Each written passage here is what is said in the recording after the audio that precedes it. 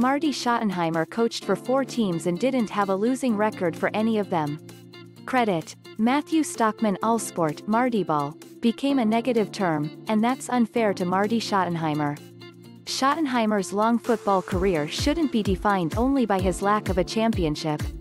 Schottenheimer coached 21 years in the NFL and had only 2 losing seasons, and became one of 8 coaches in history to reach 200 wins.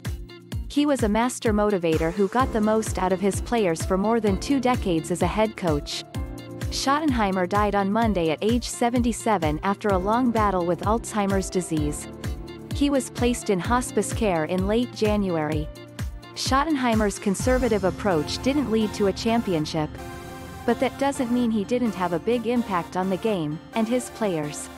Marty Schottenheimer had a long, storied career before his coaching career. Schottenheimer was a standout linebacker.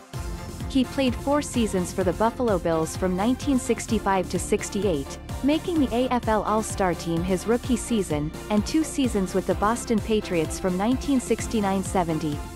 He helped the Bills win the AFL Championship in 1965.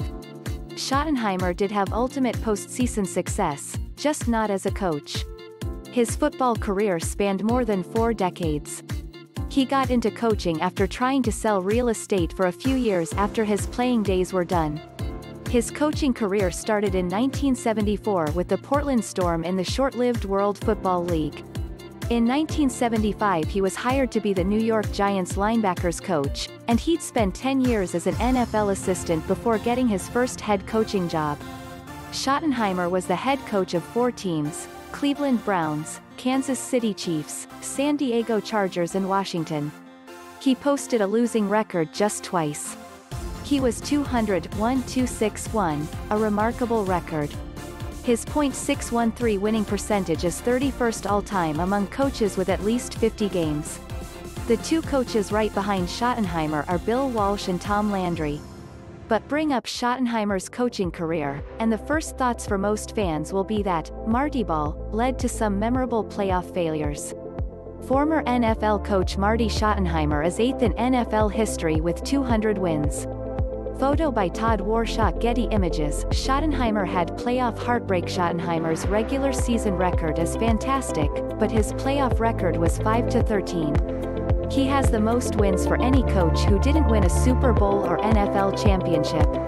Schottenheimer's conservative style, which put an emphasis on not making mistakes and winning field position, worked in the regular season.